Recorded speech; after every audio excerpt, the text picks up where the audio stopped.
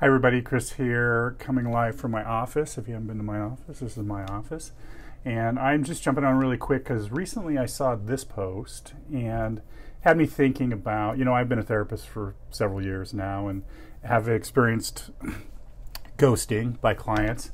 And I'm going to tell a story about that, but I just wanted to jump on because I don't typically agree with that. I want people to know if you need to ghost your client, ghost your therapist, ghost your therapist. And the reason I think that this happens is there's several possible reasons for it happening, but everything from power differentials to the therapy not going well, and people not wanting to be critical in particular ways.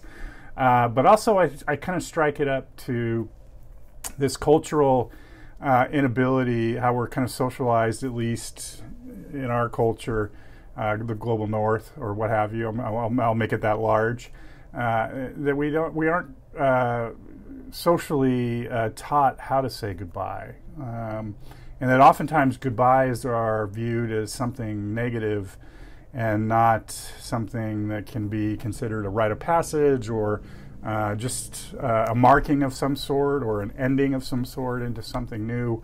And so we don't know how to say goodbye to each other, and it often gets characterized in a negative light. So I wanted to tell a quick story. One time I got ghosted by a client that I saw maybe 3 or 4 times, and disappeared. And it was a few years later, I think 3 or 4 years later, I was getting in my mailbox, and there was a letter there, and I came up to my office here and opened it up, and inside was a letter from this client that ghosted me several years or a few years previous, where this client actually wrote me a letter and started by saying, "Hey, listen, I know I abruptly left your life. I know this probably happens to you a lot, and I just wanted to let you know, I wanted to write you and let you know what happened since I saw you last."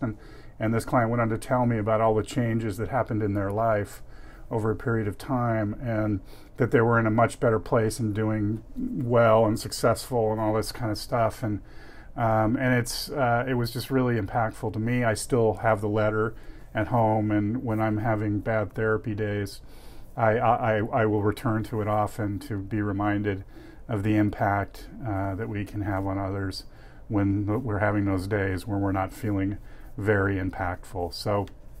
So if you are a client and you've ghosted your therapist, do not feel guilty about it. You can always come back. They will always welcome you back. We will always welcome you back. And if that's what you need to do, that's what you need to do. But I would also encourage all of us, myself included, because I'm a notorious ghoster. Social events only, not my client, not my therapist. But I would encourage all of us to learn how to, or to look at, or to view saying goodbye in different ways. That saying goodbye can have profound effects, can be rites of passage, and just can be a positive thing. It doesn't have to be a negative thing. So anyway, that's my my afternoon therapy talk. And real quick, I got a couple workshops coming up. One, the 4 Noble Truths of Love. I'm doing it with Kelly Curtis, my friend Kelly Curtis, and we're going to take people through the 4 Noble Truths of Love, and we're going to do appreciative inquiry and working with our preferred relationships. So please join me for that. I'm just on my Instagram or wherever you can find it.